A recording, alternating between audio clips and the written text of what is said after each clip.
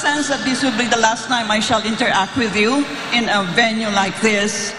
So let me introduce something which I have tested in my class on elites in politics. And this involves moving into an area called predicting leadership decision-making. So I hope you don't mind if I give you 3 short questions, but they are related to each other. And it will give our people a chance to know you in terms of your leadership style. The first question is, do you think that you're basically an optimist rather than a pessimist? Number 2, do you think you are basically a high-risk taker rather than a low-risk taker? You'll notice the 2 are related. And the third question is, do you think you are Machiavellian? Well, the first question is if I'm an optimist or a pessimist. I'm essentially an optimist. And the reason I'm essentially an optimist, because especially when we talk about the country,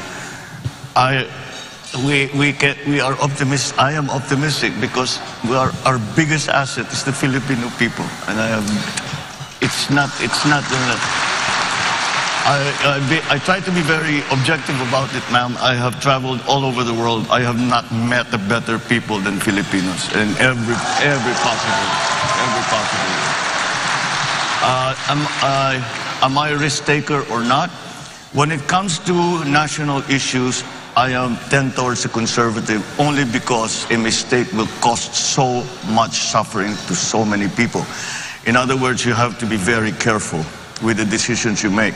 And it's not something that you do offhand. You think about it very hard. You talk to as many people as you can. And you make absolutely certain that you have done everything that you can possibly do to make whatever your plan is, to make it work. Am I Machiavellian?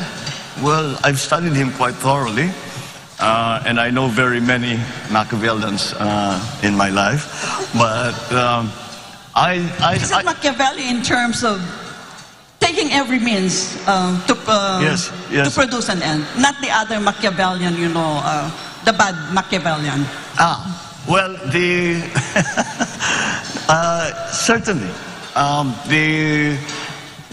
We have to be aware of everything that is going to help whatever it is that you are hoping to achieve. And on a national scale, that means you have to understand very well what the situation is on the ground. Ganito kasi ang sitwasyon ng mga tao, eto na ngayon sila. Nasa gitna pa ng pandemya, walang trabaho yung mga yan. Umaasa pa rin yan sa tupad, sa IX, etc. O paano tayo lalabas niyan? Where will what are the other countries doing? Kailangan maging maingat so I suppose in the same sense, as you say that these questions were related, it's a way of being careful and being very, very knowledgeable about what are the things that have to come into play so that you will achieve success, whatever that success, however you define that success. So in that sense, yes, ma'am, I am a Machiavellian. Yeah, thank you. In future, if you have time, please come to the university and I will discuss with you. It's called the Operational Code Construct. Thank you very much. Oh, I would love that. Thank you very much. Thank you.